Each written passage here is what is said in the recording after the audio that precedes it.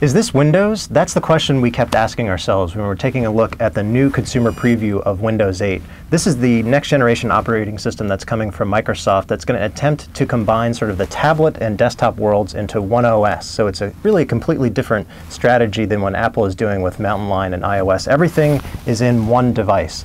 And the idea is that you're going to have a completely different type of interface than you're used to on a regular Windows machine. This is a live tile interface similar to what you'll see on Windows Phone devices, but Microsoft has added a lot of unique interface tweaks and controls that try to bridge the sort of the mobile and desktop worlds. We're going to walk you through the interface, some of the new apps, and what we like and what we don't about Windows 8. So one critical difference between Windows 8 and regular Windows is obviously the start screen. And this is where everything literally starts for the user. And what you'll see is that these live tiles are a lot different than what you'll see on other operating systems like Android or iOS, in the sense that you don't have static icons. You have live updates that are coming through in terms of new email. You can personalize the interface with photos and even pin your favorite people to the start menu so you can see what their latest social networking statuses are, and as well as the weather and things like that. And as you scroll through, you'll see that there's more options. And what you have the idea of here of being able to personalize the interface as well. So you can move any of these tiles around, just like that. And you can also group tiles together. So you can see that we just did what's called a semantic zoom. And what that means is that you can see all of your groups of apps together, and you can move one around if you want. And you can also name them. So for example, what we did there was entertainment.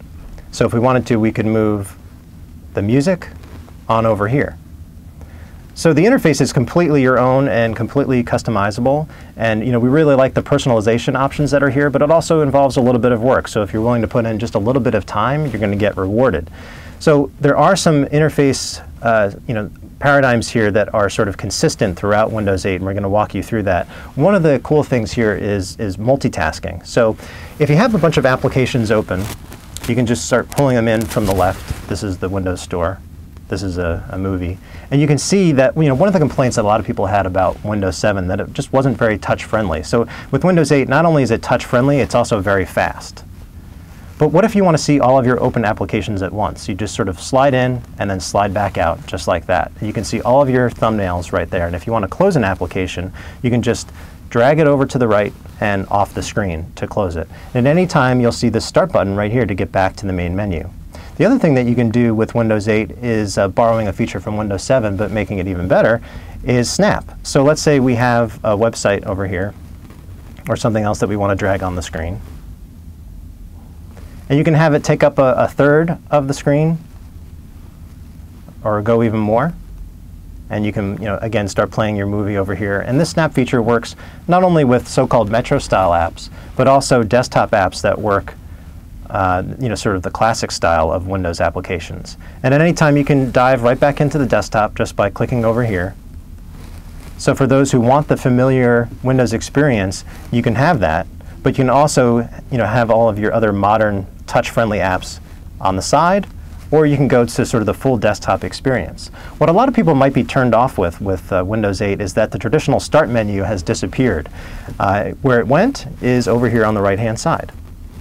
So these are called charms, and Microsoft calls them that because they're always present, and they sort of deliver what you're looking for, and it's application specific, but also pretty general. So if you want to do a search, you can do that here. You can share items. This goes back to the Start screen, and then this is for looking at devices like printers and that sort of thing, and you can dive into settings by pressing this.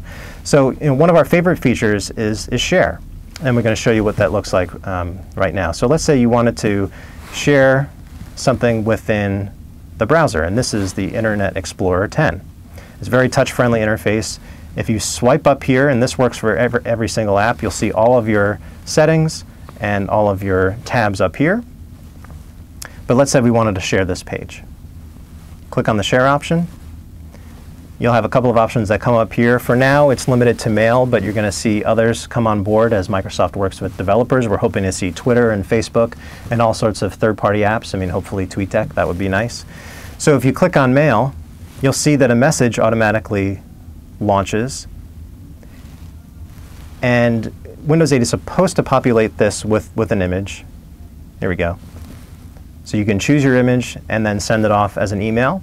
And while we're here, we can take a look at the split keyboard, which is one of the options available in the Windows 8 Consumer Preview. So the touch sensitivity and the accuracy is really good. So let's say we wanted to send it to our friend Evern. Just type a couple of letters. You'll see that the contacts show up there. You select that. Then you can send it off. The other thing that we like about the split keyboard is that you can use it with your thumbs, which is better for wider tablets like this. And you have the numeric keypad right in the middle. But you can also go to a full size if you want. And if you go back to the thumb keyboard, you can resize it just by going from small to medium to large. So Microsoft has really thought through the text input process. Okay, so overall with Windows 8, we're impressed with the progress that Microsoft has made so far. And it definitely requires a learning curve in terms of learning this new interface. But we think it's worth the trade-off in terms of just having a UI that's more dynamic and interesting and personalized, versus the competition. But it's definitely going to be a hump for users to get over because there's a lot of swiping from the left side, from the right side, from this side to to get to options. So it's going to take some getting used to, especially for people who are just used to using the desktop. But Microsoft has done a pretty good job of combining the desktop world and the touch and tablet world into one OS. And we can't wait to see what developers do to make sure that there's enough Metro-style apps at launch, as well as more compelling hardware in terms of tablets and convertibles and everything in between. This is Mark Spoonhour with a first look at the Windows 8 Consumer Preview.